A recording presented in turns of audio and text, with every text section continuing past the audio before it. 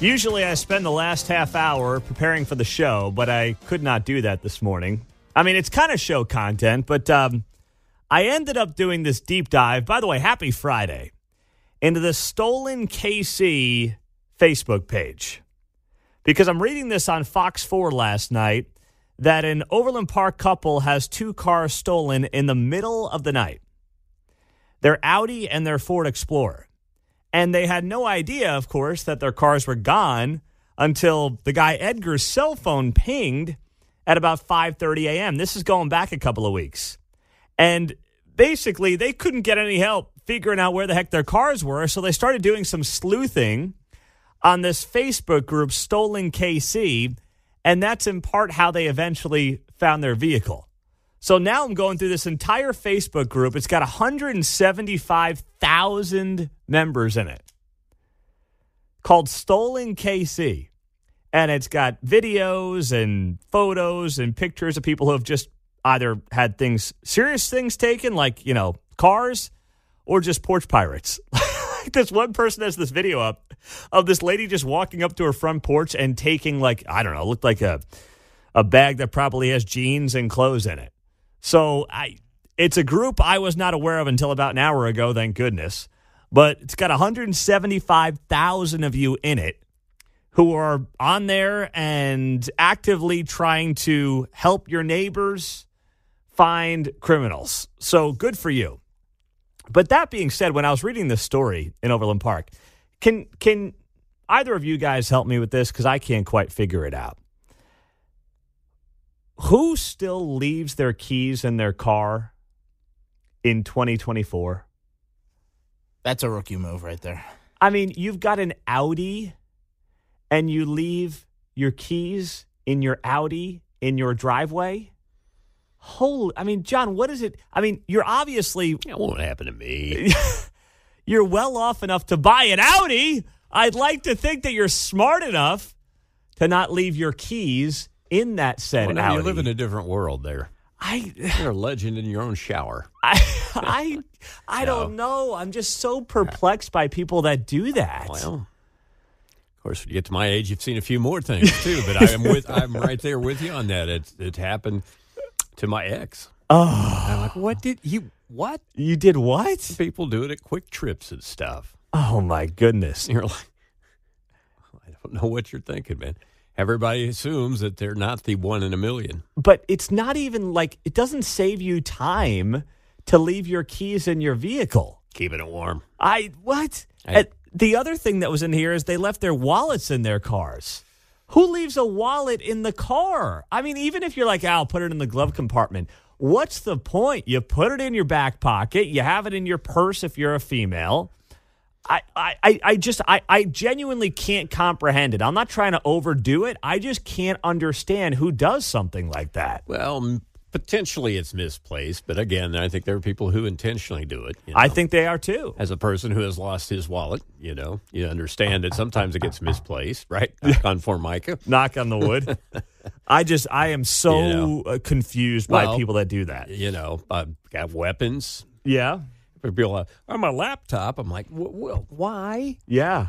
What's that all about? The only time that's happened to me is if it's fallen out of my pocket and I've accidentally left it in there. Right. Oh, yeah. Listen, once overnight that happened. Happens to hit the same time you happen to lose it. Yeah. Other people are just blatant with it. They won't take this briefcase. Right?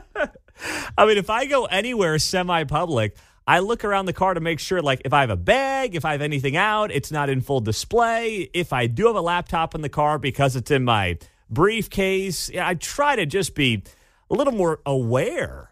But I guess self-awareness is not as common as I thought it was. No, we live in an era where there's like a Facebook headline about, and to make sure you don't forget your kids in the car, put something important in the back seat. You're like, what?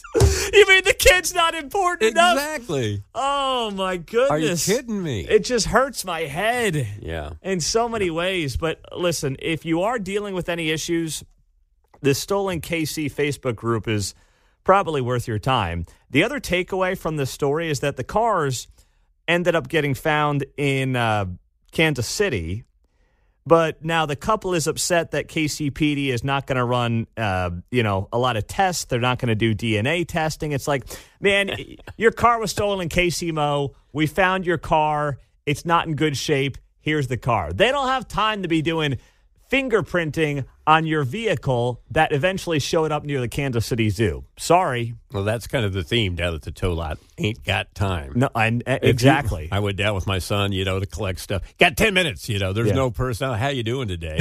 My son was like, hey, what's up? They're like, you got 10 minutes. 10 minutes. Like, all right. All right. They'll throw you out. Better get the damn car and move on. Ain't got time. That's why you keep your damn keys in your house.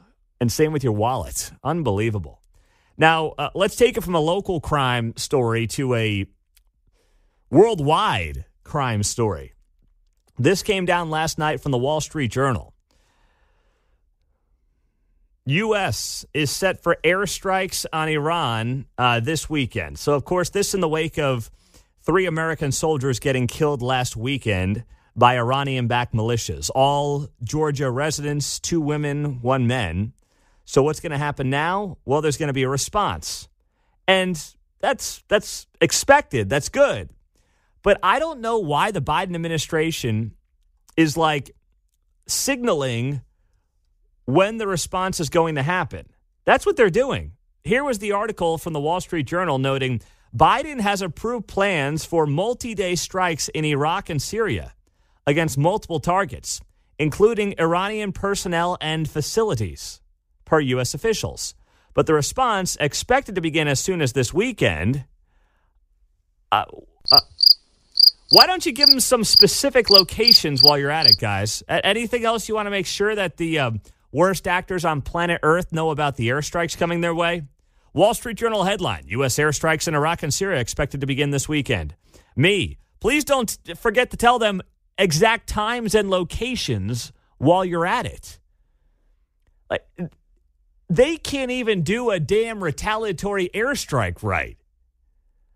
It's like they have so much shame and guilt over it, they leak it to the Wall Street Journal to say, hey, we kind of feel bad about this, so make sure we kind of put it out there, and that way the folks over in Iraq and Syria know what's coming. And I understand. The Wall Street Journal's doing its job. If somebody puts this in your lap, you're going to run with it. But the fact that they have basically signaled to Iranian proxies in Iraq and Syria that, hey, we've got airstrikes coming as soon as this weekend. Boy, anything else you want to tell them? You want to tell them what the drones are going to look like? Keep an eye out for something that's green, red with a shade of purple in it that might be coming straight for your head. This is the stuff you should not be doing. The goal, per U.S. officials in the Wall Street Journal, is to get Iran and its proxies to dial back their attacks across the region as the White House and its allies pursue talks on a ceasefire between Hamas and Israel that they hope will de-escalate tensions. Iran has sent its own signals insisting it did not order the attack and warning that a U.S. response against Iranian territory or personnel deployed around the region would prompt it to strike back. The Iranians have no regard and no respect for our leadership. None whatsoever. They have effectively said, yeah, you come after us. Well, guess what? We're coming back after you. They think they can bully us. That gives you the perfect perception of where we're at right now on the world stage. When the Iranian thugs are basically saying, you strike us, we're coming right back after you. That's how unafraid they are of this administration. Let's start with Mike in Kansas City. What's up, Mike? Good morning, pal. Yeah, you don't know your history. Roosevelt called Hitler and told him about Normandy, and Truman called Tojo and told him about nuclear bombs. Don't you know that's the way you wage warfare? Yeah. Gee, I mean, I don't pretend to be, what do you call it, General Patton, but, this has got to be the dumbest thing that's ever happened in the strategy of the United States military. Oh, it's so true, Mike. Great job. Oh, man, it's a Friday, and we are just getting started. 913-408-7957. We've got our last chance at Jordan Peterson tickets today, 7:15 and 10:15. That's 1 hour away on KCMO. We have a toxicology report on the three men in the Northland, on the story that's gotten global attention. And we'll tell you what was in that toxicology report and also why it's getting national headlines next on 95.7 FM, KCMO. Shaping up to be a great Friday. Rolling into the weekend here on KCMO Talk Radio. Good morning. Got those Jordan Peterson tickets. Last chances to win today at 7:15 and 7:15 and 10:15. Excuse me. And also, don't forget to RSVP for Politics in a Pint. Coming up on Thursday, February 15th, we'll be out at Tiffin J's in Lee's Summit at 6 p.m. with Bill Eigel, who is running for governor of Missouri. Good guy, a lot of energy. Controversial in some people's eyes. And if you haven't been out to one since you just started listening on 95.7 FM, join us. If you're out that way, we'll have a good time. Be hanging out, do a little Q&A, get a good meal, and life's good. Now, the Northland story where three men died after the Chiefs game. This is going back to the final regular season game against the Chargers. This case has gotten national attention. And while we don't have the official toxicology report, we have reports of what are in the toxicology report. And News Nation, which has been all over this story, they've had a reporter out here and the whole thing. You know, News Nation is the upstart cable news outlet trying to compete with Fox News and CNN. And they're trying to be what CNN used to be, which is just down the middle news. And I found myself watching them last night. I was like, you know, I'm not going to watch CNN, MSNBC.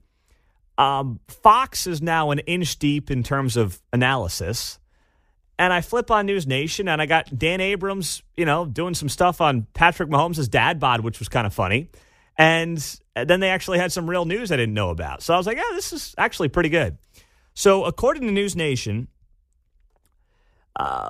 with the death of these three men up in the Northland, family sources report the toxicology report says the men had drugs in their system, including cocaine and, yes, fentanyl. I don't want to make light of it, but, like, is anyone surprised by this? These three guys are partying with their buddy. They end up dead in the backyard in the snow, and they're not found for a couple of days until the fiance of one of the deceased finally goes to the house, looks for him, and finds a dead body. And there's these three buddies out on the back porch that are all dead. Now, there's so many questions on this story. Like, I don't know about you, but if I didn't come back from my friend's house that night, Kate would be like, where are you? Now, and she's not someone who's going to be like, you know, watching every move. That's not her style. But if I didn't come home after the game, it wouldn't take until Tuesday night for my significant other, girlfriend, fiance, wife, to be like, gosh, I guess I should go looking for him. 48 hours it took the fiance of one of these guys to finally go to the house where he was watching the game on Sunday and be like, oh, where is he? I mean, I don't understand how that happens. I don't know how you're not freaking out by Monday morning. Takes you till Tuesday night to show up? What is that all about? But anyway, we do know, according to reports, that the guys had cocaine and fentanyl. And by the way, KCPD is not investigating this as any kind of homicide with any kind of foul play. But this has gotten worldwide attention. I mean, I've told you that I have friends who work in national media, NBC News, Fox, elsewhere, who have reached out and been like, hey, you guys covering this Northland story? Man, that's crazy. And I'm kind of like, I mean, we're following it, but we're not doing wall-to-wall coverage on it because it seems pretty obvious to anyone with a brain what happened here. These guys got messed up.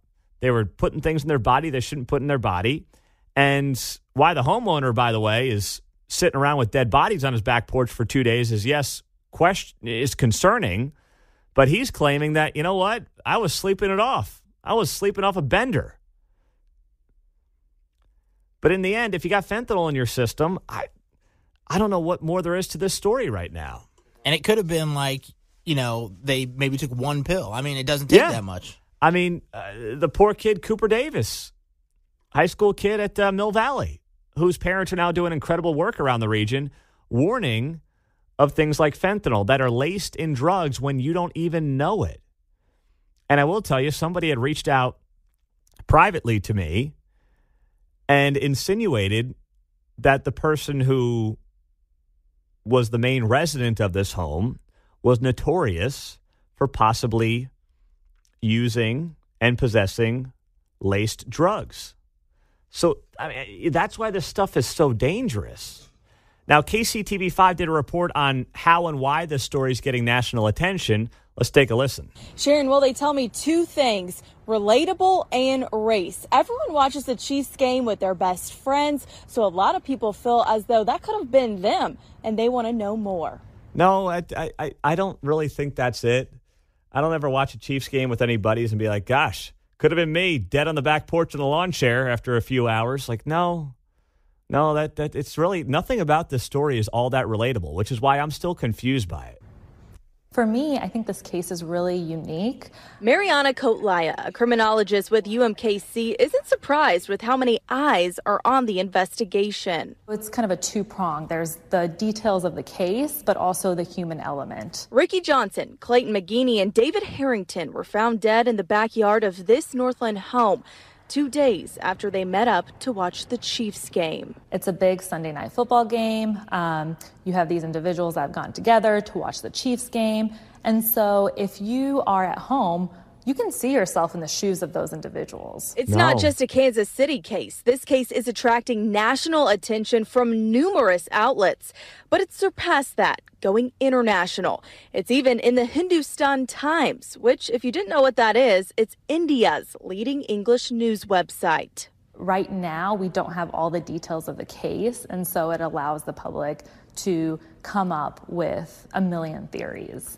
But are there really a million theories? And that's what I've wondered since the very start of this story getting national attention. Frankly, if this were 3 Raiders fans, I don't think it would be all that compelling. 3 Broncos fans, I think the fact that the Chiefs are the hottest team in the NFL, you got Mahomes, Kelsey, Super Bowl, Taylor Swift, I think that's part of what makes this a story. If this is 3 Seattle Seahawks fans, let's be honest, does the national media care? I don't think so, which tells you how shallow they are.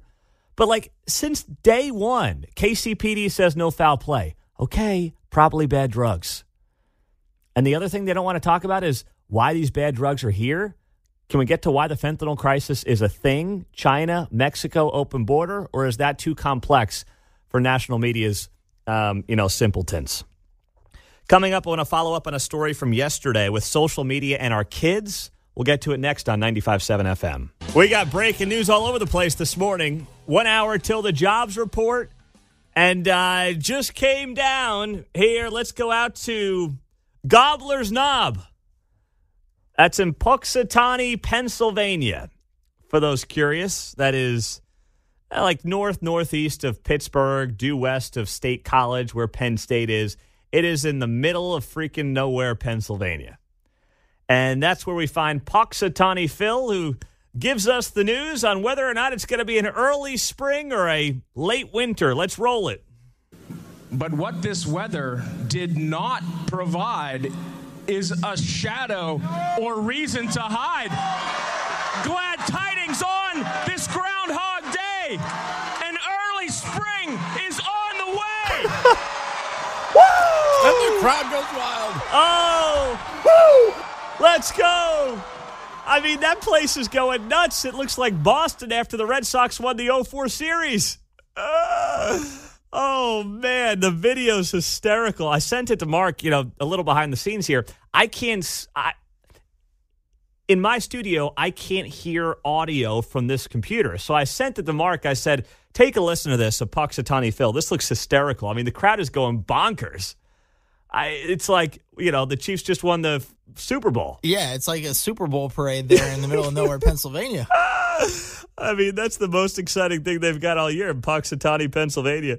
I mean, the place is literally going nuts. I didn't even know there were that many people in Punxsutawney. Yeah, they got their hats on. They got their phones out. They're like cell phoning the whole crowd footage. It's great. Oh, man. All right, Phil, you came through, buddy. Well, it feels like March here in Kansas City the last week, so I'll take it. Don't let me down there, Phil. Don't let me down.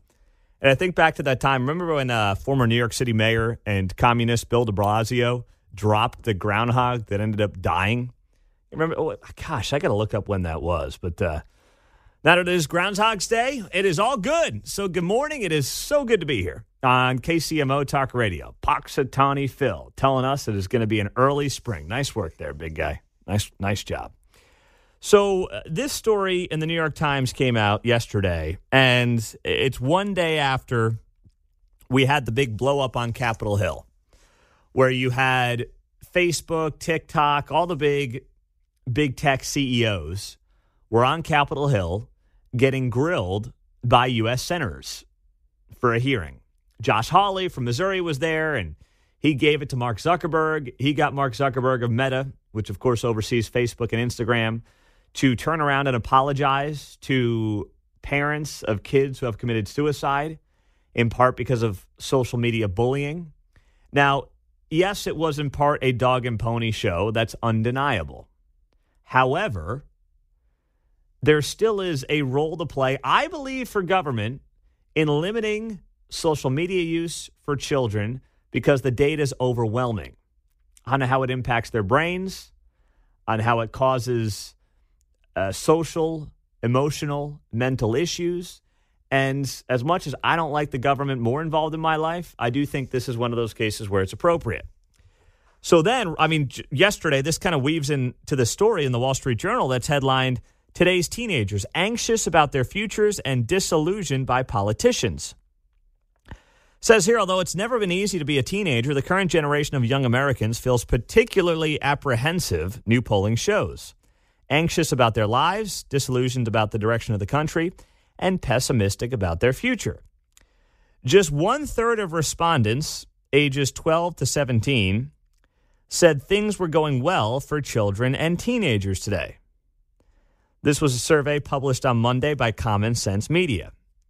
Less than half said they thought they would be better off than their parents when they grew up.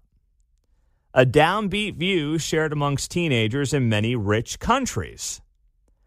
Says here it's not just about teenage angst. A different survey by Gallup has asked the question of young people over time and looked at how their answers have changed. Members of Gen Z, age 12 to 27, are significantly less likely to rate their current and future lives highly than millennials were when they were the same age. Now, why might that be? I do think there's a keeping up with the Joneses on social media that makes many of us realize, hey, someone's got something or someone's doing something that I'm not and I can't do. And before social media, you didn't really have a lot of that, right? You weren't like sharing photos from your latest vacation or your newest car and things of that nature. That just wasn't something that people did. There was no way to do it. But now it's far easier to kind of have that feeling of, well, I'm being left out, or, oh, I can't do this, or, oh, I can't buy that.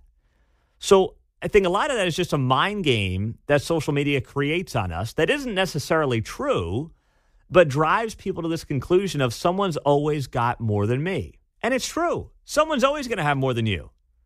Someone's always going to have more than me. And that's okay. As adults, though, we can process that and accept it to some degree. Kids can't. Right? When you're a teenager and you're on social media, even thinking back as a millennial to when I was a kid, it's like, all right, if somebody has something you didn't have, you might hear about it at school. They might tell you about it. You might go home to your mom and dad and say, hey, Joey got one of these. Can I get such and such? But now you get inundated with it, especially if you have kids on social media.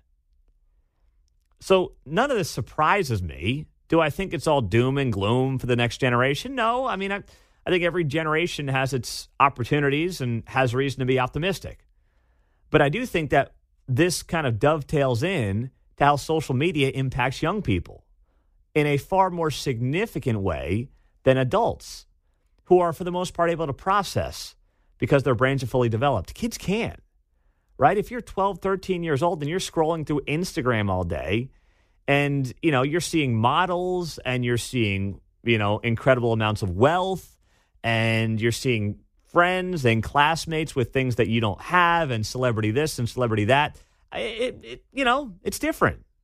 It messes with you in a way that as a kid, opening up People magazine or something of that ilk just wouldn't have the same impact on your brain as social media does today.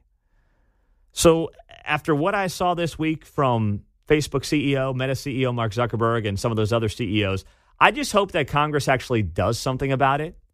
And it's not just like a cute soundbite for Josh Hawley and Ted Cruz, and by the way, Democrats as well, to kind of pat themselves in the back over. Because we've seen this before, right? We've seen these folks come to Capitol Hill, get shamed and blasted by Congress, and then who ends up getting the last laugh? They do. As Facebook rakes in, billions of dollars a year. They had their fourth quarter earnings yesterday. Let me pull this up real quick, and it was astronomical. They posted a net income of $14 billion for 3 months. That is up from $4.5 billion in the same period of 2022. So that's a 201% increase in net income in Meta in the fourth quarter. So you really think Mark Zuckerberg walked out of that meeting a couple of days ago like, boy, I don't know how I'm going to move on. Josh Hawley, man, that guy, he really got me. No, he's laughing all the way to the bank. Mark Zuckerberg's making in 30 minutes what Josh Hawley made in a year as a U.S. Senator. And as long as Josh Hawley and U.S. Senators aren't actually doing anything about it, then I'm not anticipating some kind of big windfall against big tech. And this is the biggest problem with D.C. on the right and the left. They'll talk a very big game. But when push comes to shove, are they going to do anything about it? I highly doubt it. Which is why it's our job as parents to figure out how to best protect our kids. And I know some of you are like, hey, I don't think that Mark Zuckerberg should be punished at all for this. It's up to me to parent my kids. I get it, and it is. But I also think there is a role of the federal government here to be involved and to look at the data, and the data overwhelmingly suggests social media has a net negative impact on our kids. So from a societal perspective, they do have a role. Yes, we have the ultimate role as parents, but they do have a role here for the betterment of society. 913-408-7957. That's our studio line and our text line here on KCMO Talk Radio 95.7 FM. As we approach 7 o'clock, Dr. Jordan Peterson tickets in a half hour at 7:15. Don't miss that on KCMO Talk Radio. Meantime, coming up, we've got some new polling that has come out. And it goes to show you this is going to be a very long next 9 to 10 months. I'll tell you why next on 95.7 FM. Way to go, Puxatawny Phil. Attaboy. Attaboy. Nice work. No shadow, early spring per the big guy. Good morning. It's great to be wrapping up the week with you. Are we calling this a Red Friday even though there's no game on Sunday? I think we are. I think that's what we do. 4-year anniversary of their last time they beat the 49ers. Is that today? So, yeah. 4-year anniversary. Very good work there, Mark. Nice little tidbit on a Friday morning here on KCMO Talk Radio. No Kendall Gammon, top of the hour. We're going to save him for next week. So get it all set. I'm already lining up some good Super Bowl guests next week, including Patrick Mahomes' high school quarterback coach. So I'm looking forward to that and much more. Jim's out east. What do you got for me there, Jim? Good morning. Good morning. Hey, Pete, the thing I'm trying to make a point about is you want to hold Meta accountable for what these kids are doing. It's the same way with the liberals want to hold the gun manufacturers responsible for what a kid does with a gun. Okay, very fair point. Very fair point. That's got brought up before, and a lot of people have said they have not liked Josh Hawley doing what he did to Zuckerberg for that very reason. And I see that point. What I'm saying is more about putting limitations on who can use it. I don't think, to your point, that Mark Zuckerberg is responsible for what a child did to themselves. Parents have to be vigilant. I agree.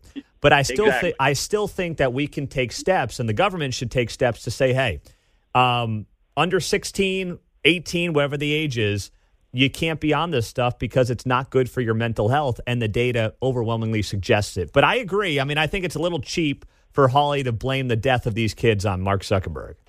Exactly. I mean, but, there's still regulations as to who can own a gun at what age. Mm-hmm. Yeah, exactly. Exactly. Bingo. Just like smoking, owning a gun, buying beer. I mean, there are age restrictions for a reason. And that's all I'm asking for. I'm not sitting here saying Zuckerberg's got blood on his hands. I don't think that's fair at all. No, it's not. Yeah. Okay. We're on the same all page, right. Jim. Okay. Good deal, man. But yeah, trust me, I heard from a lot of folks saying that are Josh Hawley supporters who are like, they don't like what Josh did for the exact point Jim brought up there. So, and I'm totally understanding of that. But I do want to put more pressure on these companies and ultimately just pass legislation. That's why, and I like Josh Hawley. I'll see him in a couple of weeks. I'm going to introduce him at the Missouri GOP annual event. I'm forgetting the name of it. Lincoln Days annual event that they do here in Kansas City. I'm going to introduce him on Friday, and he's always been good to us. He's been good to the show. But I do agree with exactly the point Jim made there. It's like, are we really going to do what the left does when it comes to, you got blood on your hands? No, just pass legislation. It's also why I can't envision a scenario where I ever in my lifetime vote for a U.S. senator to be president, because they don't do squat. I wanted to say something else, but they don't do squat. They make loud noises. They perform. They're kind of government-subsidized actors and actresses at this point. Like, they don't do anything. And I say this as somebody who really liked Ted Cruz 8 years ago. But they don't do anything. Like, they don't accomplish or do anything. They're paid for, government-subsidized TV talking heads. That's it. I can't envision myself ever voting for a U.S. senator for president. But you think back, I mean, through the years of and the centuries of this country, becoming a U.S. senator was oftentimes a path to maybe running for president. And maybe some end up doing it, but I'm just telling you, I wouldn't vote for one at this point. I mean, they're so worthless. It's crazy. All right, some new polling is out. And it suggests that, first off, Donald Trump's in a good place against Joe Biden in the swing states. Now, I know people are going to look at national polls that have come out this week and say Biden's up by 6 in this Quinnipiac poll from a couple of days ago. But the more important part is what's going on in the swing states. And in the swing states, Donald Trump is leading almost every one of them in multiple polls. It's not like it's one poll where it's an outlier. Almost every poll has Donald Trump leading in swing states. Okay, so where is he struggling? What are his issues? His issues are female voters. New polling, this also from Quinnipiac, shows that Joe Biden's strong numbers are driven in part by 58% of female voters, 52% of independents, and 62% of voters with college degrees. All places that we know Donald Trump struggles. So can he close that gap? The only thing that Donald Trump should care about for the next 276 days is, how do I win over female voters, independents, and those with college degrees? That's it. That's the only thing he needs to think at all about. The base is not going anywhere. Whether it's his VP pick, whether it's what he's putting out on Truth Social, whether it's anything he's saying at rallies, on TV, the only thing that should consume Donald Trump's mind over the next 9-10 months, female voters, independents, college degrees. That's it.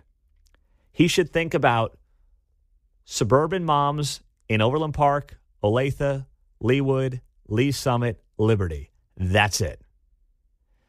Now, yesterday I was flipping on CNBC, and there was this report from Frank Luntz, who had on his fake wig and was looking pretty good here in this clip. But here's what he had to say on this, on the polls and Biden-Trump. So, Frank, here's the thing that I can't figure out is, are you suggesting, and you've been associated as being considered and people have described you as a Republican pollster. I don't know if you take issue with that or not, but nonetheless, do you look at this and say to yourself that the Biden administration is supposed to look at this and say that they're going to stand down and put somebody else in that place? That does not seem to be realistic.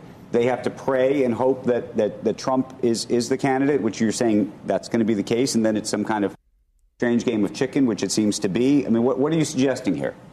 Well, Andrew, the reason why I came into the studio rather than doing it at home, the reason why I put on this monkey suit is because I have never been more serious in my life.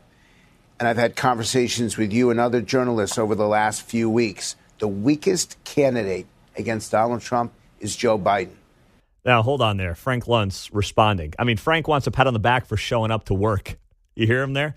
The only reason I came to the studios and put on this monkey suit. Was he talking about his suit, by the way, or that terrible wig he puts on his head? I don't know which one he was referring to, but my goodness, it looks awful. It's like, all right, Frank, here's a pat on the back for showing up to the office instead of, sitting at home in your underwear and pulling a Jeffrey Toobin when you're done on Zoom. Eesh. Any other Democrat would run further ahead. Any other Democrat would be beating Donald Trump right now. Joe Biden is falling further and further behind.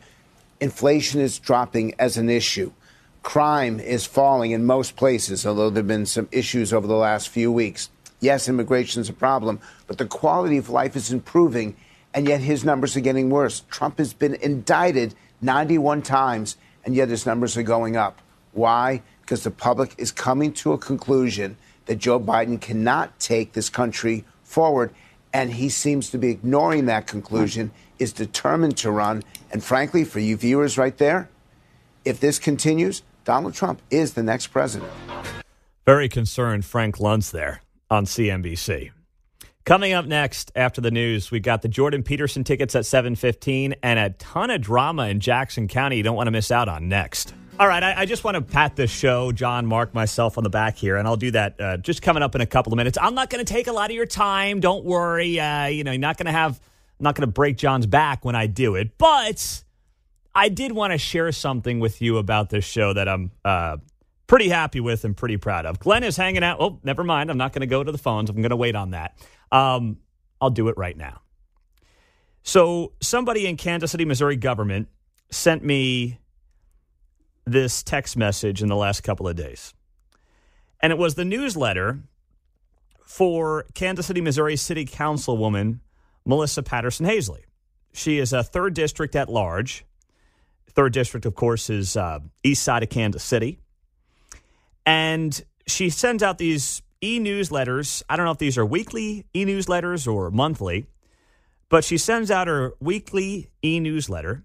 And the first thing that she's got in her weekly e-newsletter is a link to the interview that she did on this show last week. And she writes here, Melissa Patterson Hazley joins Pete Mundo. It says, Melissa Patterson Hazley discusses the source of income ordinance and the need to collaborate with African-American landlords. African-American landlords are most likely to participate in the Section 8 voucher program and should have a seat at the table. So it's not that, she put a link to an interview and a podcast from our show onto her e-newsletter for, let's be honest, a part of town that probably is not listening to this show a lot. It's that she put it first in her newsletter, and she put it ahead of an interview she did on KCUR, that's the NPR affiliate in town, National Panhandler Radio, with Steve Kraske. So this show's interview got top billing on a newsletter for an East Side councilwoman over woke National Panhandler Radio affiliate KCUR. And to me, a lot of you want to rib and say, when it comes to certain politicians, you're too soft this, too soft that, whatever it might be. Our goal is to talk to everybody in this town that we can and have that conversation and hope that they'll come on this show, whether it's Mike Kehoe, who's running for governor of Missouri coming up at 8, Bill Eigel, who's, Missouri Freedom Caucus guy running for governor, Laura Kelly in Kansas, Quentin Lucas, Melissa Patterson Hazley. It doesn't matter, John. We want to talk to all of them because and Emmanuel Cleaver. Emmanuel Cleaver. Mm-hmm. We've totally lost it. We've lost it as a country. We've lost it as a region. We've lost it as a city. And it's part of the reason we find ourselves in these awful times that we're in right now. And we're just going to try to get these people to talk. Because what you see right now is a media landscape where people feel like with social media platforms and everything else, they don't need what we would view as traditional media to get their message out there. They're afraid to step on the rake and have it hit them in the face. And yes, you got to ask them tough questions when appropriate, but it doesn't mean you need to be a total douche about it, which a lot of people want to be. And by the way, the people that want to act like that are the same people who, don't want to look in the mirror as to why we find ourselves in this awfully divisive and terrible political climate that doesn't look like it's getting better anytime soon. And I'm not saying that we're like changing the world or anything, but if we can have those conversations here in Kansas City on KCMO, we're damn sure going to do it.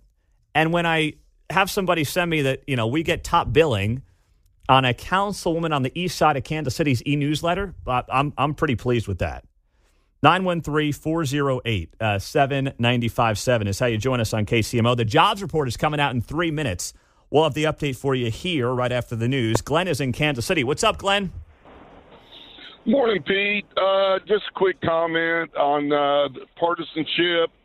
We always had right-left leaning, but now I think in the last 4 years or so, it is off the chart. I mean, it's R or D.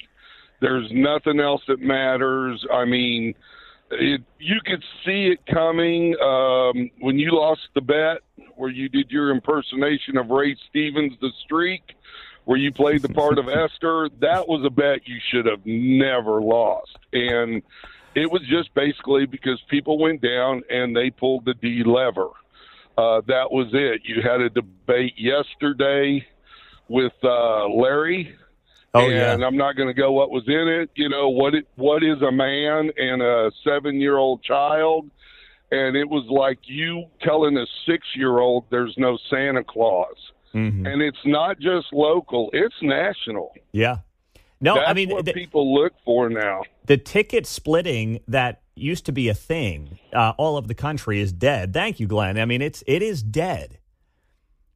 And it's not good that we don't even look at candidates now and say to ourselves, okay, well, let's analyze them for who they are and what they believe. Now it's just go right on down the line.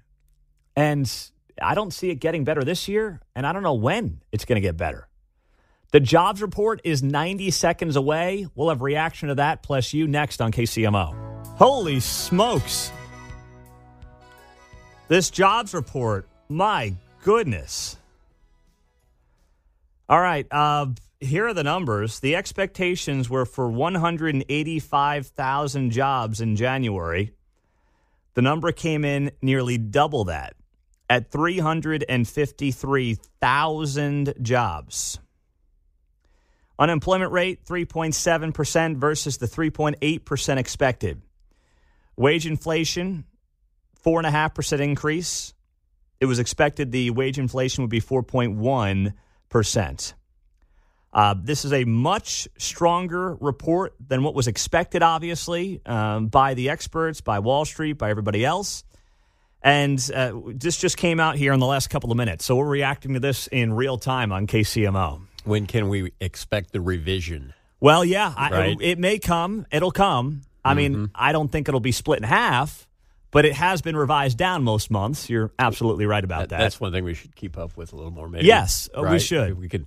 Why don't we get do we have a producer who can do that, by the way, maybe? We do, maybe. Oh, we do? Okay.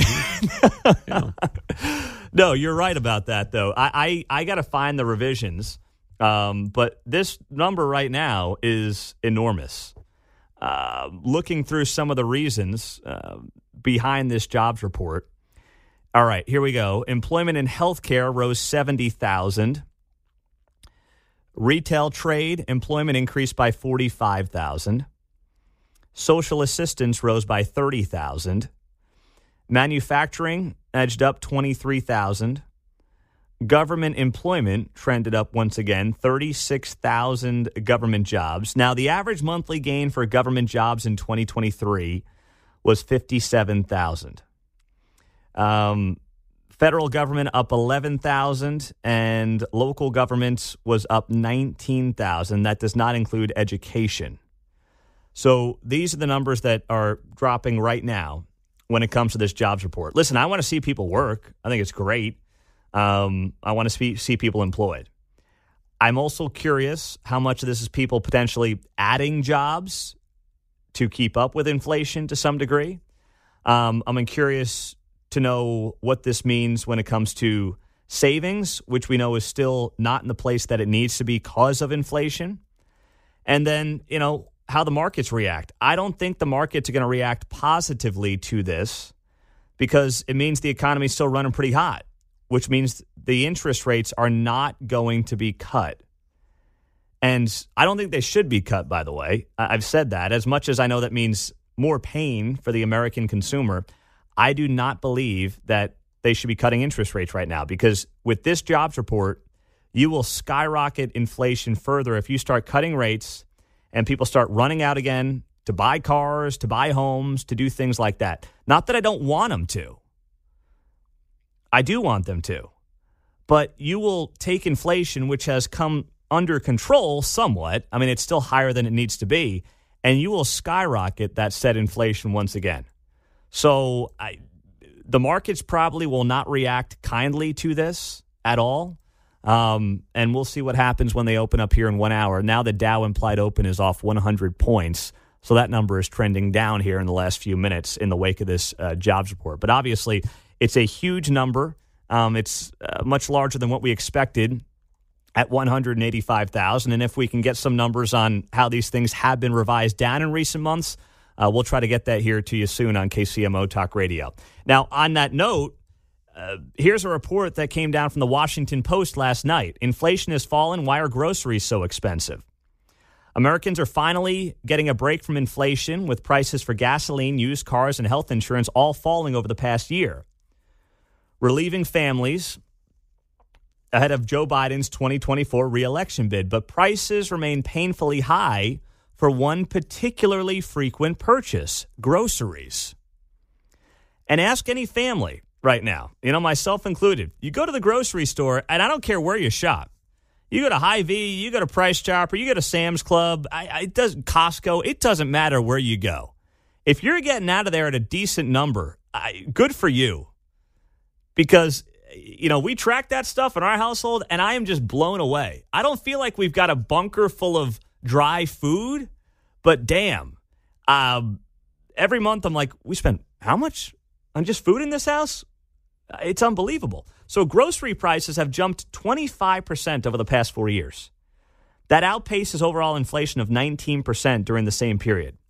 And while prices of appliances, smartphones, and a smattering of other goods have declined, writes the Washington Post, groceries got slightly more expensive last year, with sharp jumps for beef, sugar, and juice, among other items.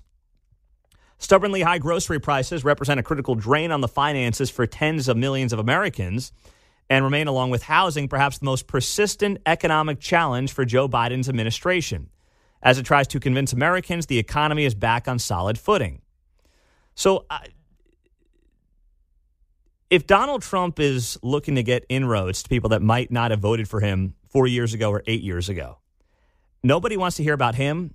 Nobody wants to hear about his legal issues. Nobody wants to hear about 2020.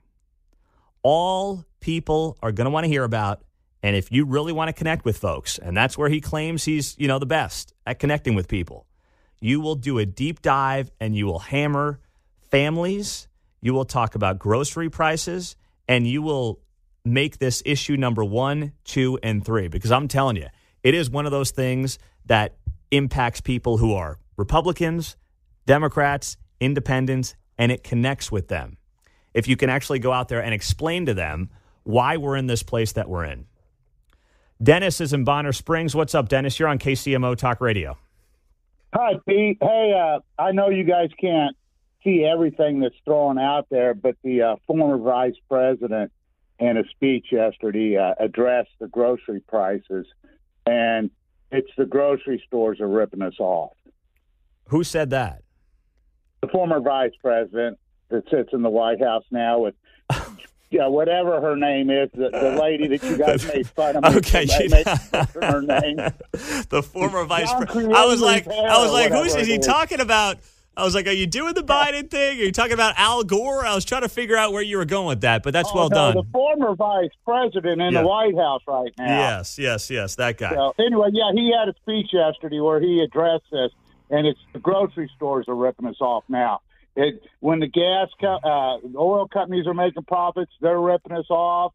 When the grocery stores are which I understand, the food prices went up and never came down. I've talked to managers of Sam's Club and different places, and they've told me if they gave us the markup that they were given by, like, let's just say a cereal company, I won't name them, he goes, you would basically, we wouldn't be able to sell it. Yeah. Well, you're right. You're right to point that out. Of course, it's mostly nonsense. But that also leads me into this point here, Dennis, in the Washington Post article that says the Biden administration has said grocery stores can do more to alleviate the sticker shock facing shoppers. An administration spokesman also cited actions it has taken to ease fertilizer prices, improve the capacity of meat and poultry industries, and advance an antitrust agenda to increase competition in the ag sector. The administration, this is a statement, the administration is cracking down on exploitive and anti-competitive behavior in meat and poultry markets. There we go. Big meat. You guys like big meat in there? You a fan of big meat? All right. Mark likes big meat. They're going, this is all about big meat. Tyson chicken. Yeah. You know, Joe, Joe's going to be on it when we talk about big meat. Boom, boom, boom. He's going to take care of them. Don't you worry. The administration's cracking down on the meat and poultry markets, supporting state law enforcement efforts to stop the practices that raise food prices and pursuing all available avenues to lower grocery prices for families. This story is about inflation and how bad economic policy from the government can create awful economic circumstances for the middle class. And the more government involvement, the more they try to quote-unquote help, oftentimes the worse the middle class is going to be. The more government involvement, the less middle class you typically often have. And that's what we're seeing play out right now in real time. The wage gap, the wealth gap is growing. And in large part, you can point it all back to too much government spending during COVID and thereafter. And we're still, unfortunately, reaping what we sowed during that time. But a jobs report this morning that absolutely is on fire. 353,000 jobs added. The expectations were for 180. So that's great. But here's the thing. If people are still saying in polls that they don't think the economy is in a great place, Joe walking around bragging about a jobs report, I'm not convinced that's going to be the difference maker that he thinks it is. 913-408-7957. Mike Kehoe, the lieutenant governor of Missouri. He's also running to be your next governor. He's going to be here in the studio on KCMO Talk Radio. Top of the hour, 8:05, as we continue through the 7 o'clock hour on 95.7 FM. All right, we've got these numbers. Got to give the staff credit for this, able to pull it quickly for us here on KCMO Talk Radio. We just talked about this jobs report came out red hot, 353,000 jobs in January. The expectations were for 185,000.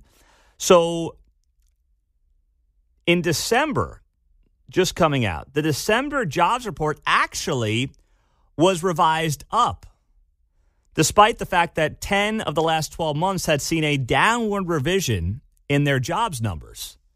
So this is an upward revision for December by over 100,000 jobs. Well, then you see the jobs numbers come in double the expectations for January. So this is an interesting time right now. Inflation's still an issue, not as big of an issue as it was, but it's still an issue. You have an upward revision for the jobs report in December, and now you have a January jobs report that blows through expectations. And by the way, wage inflation went up 4.5% beyond the expectations. There's just no way the Fed can logically cut rates, not just in March, but any time in the second quarter. I don't see how they could possibly do it. So we'll be following this on KCMO. The Dow implied open is off about 80 points. It's not a big number, but we'll watch it closely as we roll through the morning on KCMO Talk Radio. Mike Kehoe is going to be in the studio top of the hour. Do not miss him as we get set for this Missouri governor's race that's going to be getting hot and heavy pretty soon. Just watch out. He's going to be here in Kansas City, and we got a lot to talk to him about as we get into the 8 o'clock hour. And then Our Friday feature segment, we've enjoyed doing this the last couple of months, where we have people into the studio for a half hour on Fridays who are just interesting folks who have been around Kansas City for a long time, or really any period of time. But today's guest is Mike Thompson, former meteorologist here in town. He's now in the Kansas State Senate, so he's going to join us from 9 to 9:30. Don't miss it. That's going to be a very good time as we get into the 9 o'clock hour. And then Ray Stevens has your next chance, your last chance on KCMO to win Dr. Jordan Peterson tickets. He's going to be at Cable Dahmer Thursday, February 15th. That'll be taking place coming up at 10:15 to start off his show. Day after the parade. Yes. Look at you predicting the future there. How about that? Here's the thing, though. You're going to have to pick between Dr. Jordan Peterson and Politics in a Pint. Ooh. Yeah. Yeah. Yeah. So I didn't want to say that out loud, but you're going to have to pick. Mm-hmm. Now, if you win the tickets through KCMO, I'll understand if you can't come out to Politics in a Pint in Lee's Summit. Or how about this? Our Kansas audience goes to Jordan Peterson. Our Missouri audience comes to Politics in a Pint in Lee's Summit at Tiff and Jay's, which you got to RSVP for at KCMOTalkRadio.com. What's our time frame? 6 to 7:30. So you could maybe you could go to Cable Dahmer after that. What's that drive? Well, that's what, 10 minutes? Yeah, it's not that far. No, okay. We're in the same neighborhood. Okay. All right. We've got it all figured out. You could hit 2. Okay. You could get to both. There you go. Get uber conservative that night. Well, Peterson's not necessarily conservative. He's just common sense, straight ahead. He's just kind of like libertarian, straight shooter, conservative-ish. But I agree. I wouldn't put Jordan Peterson in a bucket when it comes to framing him as something politically. I call it common sense. Yes. I just like what he says. Master of the obvious. Yeah. That is exactly what Jordan Peterson is. So you can get Bill Eigel for Politics in a Pint from like 6 to 7 in Lee's Summit. Drive up to Cable Dahmer and get Jordan Peterson. That's a hell of a Thursday night. And it would be. Gonna be. I may have to do it myself. That's what I'm going to be doing on February 15th. Sorry, I can't hang around Politics in a Pint. I got to go see Jordan at Cable Dahmer Arena. So there you go. Oh, gosh. How about this? 79-year-old retired public school employee is in jail for allegedly sending inappropriate messages to a minor. This is in Michigan. Another reason our kids should not be on social media. Another reason the government should be doing something about this in the wake of Josh Hawley ripping Mark Zuckerberg 2 days ago. State police said they were tipped off in September that a retired middle school employee, Sue Ann Ash, had allegedly been texting and using Snapchat to send the inappropriate messages. Boy, 79 years old. Talk about thirsty. Wow. Police launched an investigation into an interview of an unidentified minor in Traverse City, Michigan. Authorities also obtained warrants for Ash's home, which resulted in police seizing several electronic devices. The devices were subsequently sent to the state police computer crimes unit for analysis. Police have not released any details as to what the messages to the minor contained, though they note the victim knew her. A report was first filed on January 8th. The former school employee turned herself in. According to police, she's being held on a $5,000 bond. She worked as a paraprofessional at a middle school and retired back in September. She began working for the school back in 2012. What a freak. And I don't mean that as a compliment. I mean, what a weirdo. 79 years old lady hitting on a middle school kid, allegedly, through Snapchat. We have, and listen, I know it's not the first time we've seen these relationships. Heck, we've had them here in Olathe. Wasn't there something? There was one in Olathe in the last year. There was one, I want to say, up in the Liberty area or somewhere up north. We've had issue in Belton. Belton, that's the one I'm thinking of. One, Park Hill South, I think. Yes. You're right. And then the one in Olathe. And now we have this thing and these are all over the country, but we got this one in Michigan. And oftentimes it happens through social media. As if we need another reason to make sure our kids are not actively on social media, at least monitoring as best we can. And if the government ever wants to do something about it, well, now would be the time to get their act together. front page of the New York Post right now is this story on these Kansas City Chiefs fans who were found dead after watching the last game of the regular season a month ago against the Chargers. I can't believe it. I mean, this story is getting so much national attention. And, I'm sitting here looking at this, and it's like, okay, now we found out that the substances that were in the bodies of David Harrington, Clayton McGuinty, and Ricky Johnson here in the Northland, the guys who were found dead on the back porch of their buddy's house after watching the Chiefs game, cocaine and fentanyl. I mean, wow. Talk about a bombshell. I can't believe it. I don't know why this is getting so much national attention.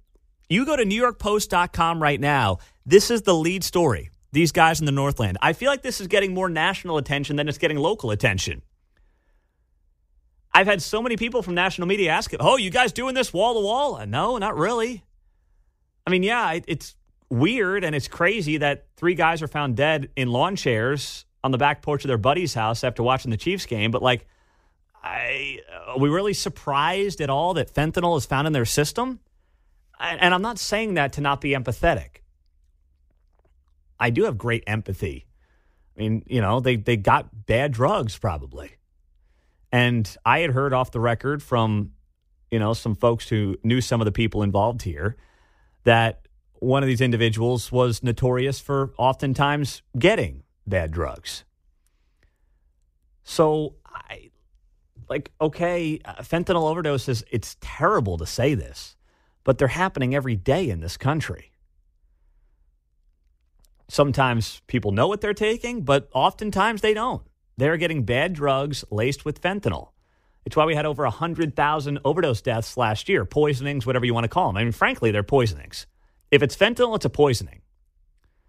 And the fentanyl's coming from China into Mexico. It's flowing right across the border with 8.5 million people, and it's killing Americans every day. And you just heard Mike Kehoe say 18 to 42-year-olds, it's the biggest cause of death in that age range is fentanyl-related ODs or poisonings. And, I mean, we're not talking nearly enough about it, except for when there's some, sexy national storyline. The only conclusion I can come to in part is that it's because of the Chiefs. I don't think if this was the Patriots, the Seahawks, the Broncos, the Raiders, this would be a national story. I think the Chiefs, anything Chiefs are national right now. Travis, Taylor, Mahomes, the whole thing. I think that's part of the appeal to national media on this story, John. There's a lot of intrigue to it, and I guess we're all junior detectives having watched Law and Order and Criminal Minds. And seriously. Yeah, no, you're right. No, I mean... Forensic Files, that's my favorite. I mean, it's kind of the law of preservation. You have to take the information you have and make some deductions, and so the reason Dateline in 2020 exists is you get some obvious things, and then they work backwards, and surprise. Yeah. Well, there's some surprises here maybe for family members. Right. Mm-hmm. And so it's the intrigue, I guess, that people are all interested in here, because I was guess my point would be maybe if it was foul play, then is there a story? Well, you see what I'm saying? But yes, I do. People wouldn't be as interested in it, maybe. Foul play is more compelling to me than fentanyl poisonings. I don't know. And I'm not trying to make light or downplay it. It would become more commonplace if it were foul play, I guess is what I'm saying, and then becomes more into the average set of statistics, I suppose. Yeah, but I don't know. This one has the intrigue of, wait, who, what? I don't know. It just seems so obvious to me that these guys got bad drugs, went outside, and froze to death. Seemingly. I just, there's, and the other thing that drives me a little nuts personally, as someone who covers Kansas City news every day, is that I could find national media half a dozen more compelling stories in 5 minutes than this that is actually impacting this town on a daily basis. Bad ordinances passing City Hall, right? The cop issue, the Eric DeValcon Air case. I think Fox News should be covering, in the New York Post, if they want to cover a story in this town, cover Eric DeValcon Air. Not 3 guys that got bad drugs and, died in a lawn chair on the back porch of their friend's house. I don't mean to sound, and I know it's coming off this way, so I'm backtracking on it. I don't mean to sound insensitive. But, man, I think the sexiness of football and Chiefs and everything else makes this compelling to people. That's it. Nothing more. And then you've got this story from KMBC Channel 9. Deaths have surged 700% in Jackson County. Opioid deaths. 700% in Jackson County since 2018. Put that into perspective. 195 opioid overdoses, poisonings, whatever you want to call them, in 2022. That is a sevenfold increase in 4 years. And we're just whistling right past the graveyard.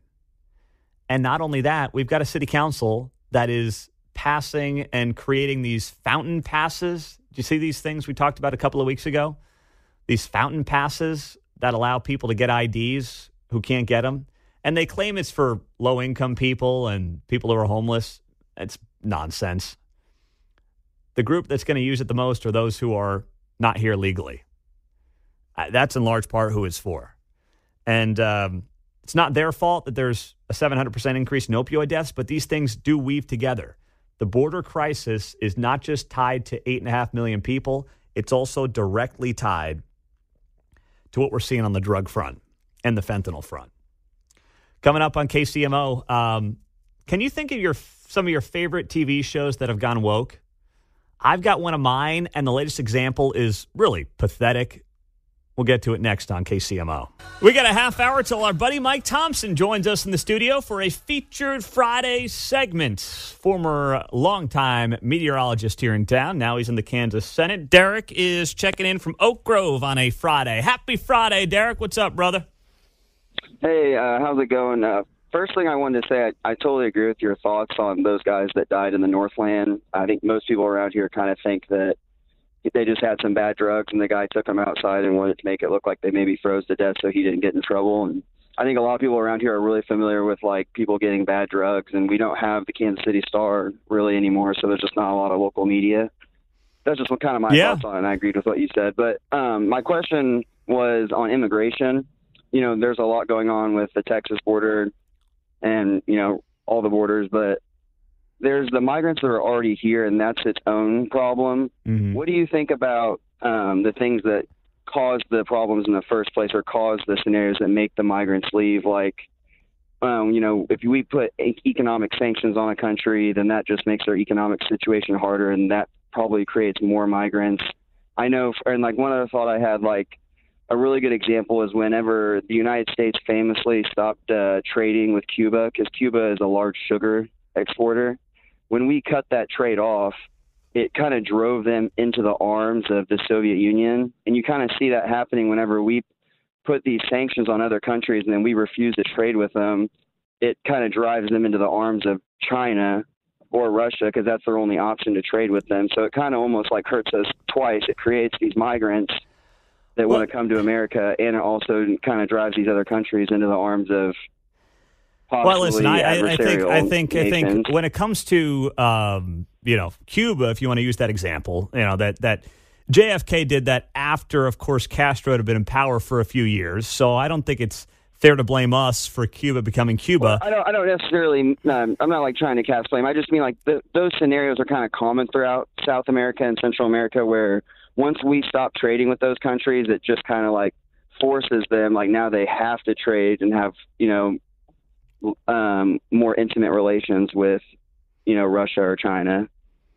Is there one in particular you're referring to, or an example that you're talking about specifically in South America? Venezuela is probably like a really good example. I know there's a large amount of migrants coming from them, and, you know, obviously we put a lot of sanctions on that country. And whenever I think we've like froze their bank accounts, because there's the BRICS and the petrodollar. They're trying to sell their oil to the other countries in different currencies, and they're trying to get around that. And we're, you know, obviously we want the petrodollar to stay. That's what holds up our, you know, makes the dollar the world reserve currency. What I would say, Derek, is you're getting into a lot of, I mean, different conversations. I understand. I mean, Venezuela has been dealing with hyperinflation for the better part of a decade, and that's also not the United States' fault. 100%. So what I would, we don't make it better. Listen, what our job, and Derek, good to hear from you, man. Our job here in the U.S. is simply to, yes, allow fair asylum claims. So even if you're someone who says, hey, these countries are hellholes, these people are fleeing and fearing for their lives, they have legitimate asylum claims, even if that's, let's say, your angle. I'm not saying it's Derek's, but even if that's your angle, then you've got to look at it and say, okay, let's make sure that those who are coming across the border have legitimate asylum claims. And the majority do not have legitimate asylum claims. So even if you're saying, hey, we should take people who have real asylum claims, we're not even doing the legwork because there's just too many bodies flowing across to even comprehend who's got a legitimate asylum claim. And that's part of the problem. Yeah, as an older person, Derek's premises all start with the U.S. It's not like the U.S. woke up and said, hey, let's don't trade with Venezuela. Mm-hmm. Let's see what happens. Yeah. Let's not get sugar from Cuba. No, they moved missiles, or allegedly moved missiles in. They were already in bed with the people that he's kind of inferring that we drove them into. Yeah. No, there's more that happened prior to his starting point. I'm trying to play Derek's game and say, well, even if he's right, where people have legit asylum claims, and they do. Sure. We are so beyond the point of saying accept people because of their asylum claims. We don't know who's who anymore. That's the problem. If you at least close the border, and remember what Trump did with stay in Mexico was basically say, hey, if you've got a legit asylum claim, you stay in Mexico till we have time to process all this. What happened, by the way? A lot of people didn't come anymore because they weren't claiming asylum anyway. They didn't want to stay in Mexico. So that's a perfect example of how stay in Mexico works. If you are truly fleeing and fearing for your life and you want to claim asylum, and if you can't stay in Mexico for a little bit until we can process you, then it can't be that bad. And then we also allow people who are trying to go through the immigration process legally to have a chance, and right now they don't. Give me a TV show that for you has gotten woke and unwatchable. For me, it's Law and Order. And one of the recent examples on Law and Order is just, it's stomach churning. If you're like me and you're a father of 2 daughters, soon to be 3, it's approaches like this and attitudes like this that are beyond disturbing. We used to watch Law and Order all the time. We were Law and Order fanatics, SVU in particular. SVU, I mean, you go back to the Elliot Stabler days. Oh, man, that show was good. On at my house? I could watch the old reruns all day, every day. I do. All day Saturday, anyway. Now I know what you're doing when I text you about the show mid-afternoon. I'm not around for college sports on Saturday. We're on ION. So this is from a recent episode on Law & Order. It's gone viral. Of Law & Order just going insanely woke. And to give you the backdrop here before I play the clip itself, basically what this is it is a character in Law & Order who's a white woman who was sexually assaulted by a black man, and she declines to press charges because she's privileged and doesn't want the black perpetrator to go to jail.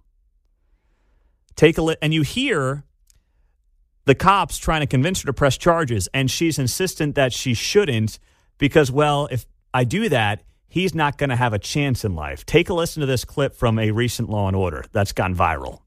But Natalie, Jay Watson raped you. You think I forgot? How could I? This entire trial has been an exercise in reminding me. And this is your chance to do something about it. I am going to. Believe me. Because I can. I can afford therapy. I have that luxury. And maybe one day I'll be okay. But if that teenager goes to prison, he may not be. Ever.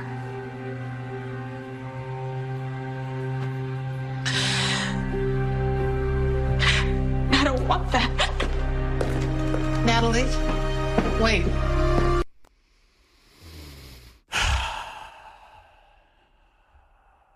I'm getting pissed now. That's Law and Order. A white woman. So now the approach here by Law and Order is a white woman seeking justice for being sexually assaulted by somebody who happens to be black is literally oppression and racist. That's her attitude in her own mind. Now, credit to the cops, right, for like trying to convince her, no, you need to press charges. You were assaulted. Doesn't matter what color this person is. And she's convincing herself not to do it in the name of equity, racism. You can hear her say it there. She's like, well, I'm white. I can go to therapy. And if he goes to prison, he may never have a chance. I'll be able to recover. I can afford it. Now, I think that's extreme. But do I think there are people out there who have been brainwashed into that kind of an attitude on the world? I do. And I think that we are living through some of that every single day. Extreme, yes, but I don't think it's maybe as extreme and as radical of a thought process as we might believe it to be or want it to be. Because that's kind of what we've been told over the last couple of years, and it's only become to a fever pitch, by the way, as of late. You know, it all kicked off in 2020, and in some cases, it's only gotten worse since then. Now, I do think there's an awakening to a lot of this ridiculousness. Like, if you commit a crime, I don't care what color you are, there is prison sentence. That's just how this goes. It doesn't matter what your background is. But heck, here in Jackson County, in large part, I believe that's the attitude of our prosecutor. Criminals are the real victims because society let them down. And that's more or less what you're hearing in that Law and Order clip. Society let this sexual assaulter down. So therefore, I should not press charges, says woke white lady, because, well, this person was never given a chance anyway. They were always behind the 8 ball in life. So I'm just going to have to live with what happened to me, and I'll go to therapy for it. That is insane. And, you know, as the father of soon-to-be 3 daughters, the notion that that is ever a mindset that we should normalize in this country is pretty sick and disturbing. We'll get to buy, sell, hold coming up on KCMO Talk Radio. Mike Thompson is going to be here in the studio at the top of the hour from 9 to 9:30. I'm reading some of your texts, by the way, on shows that have gone woke. Someone said Survivor's gone woke. I don't know how Survivor goes woke. How does it even work? They're just on an island trying to, make it through the island? I haven't seen Survivor in 20 years at this point. I didn't even know it was still on. The vegan. Any NBC show, that's a good one on the text. Oh yeah, it's rampant through the major networks. Doctor Who, I don't watch that show either. I'm just reading some of your answers here on KCMO Talk Radio. But anyway, yeah, it's hey, that's how Yellowstone, by the way, becomes a huge hit going back 3-4 years now.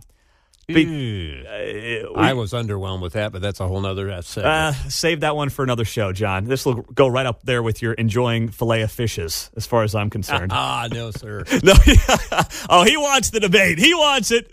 Yellowstone is so woke. It was killing me. Oh, no. All right. He said it. Oh, man.